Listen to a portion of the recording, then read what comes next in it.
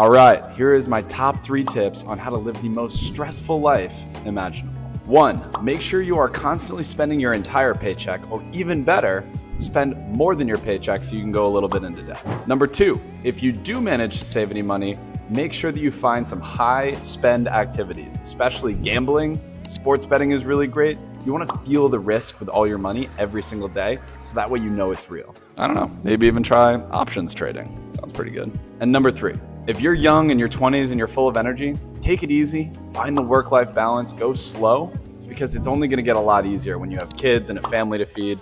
It's all good stuff.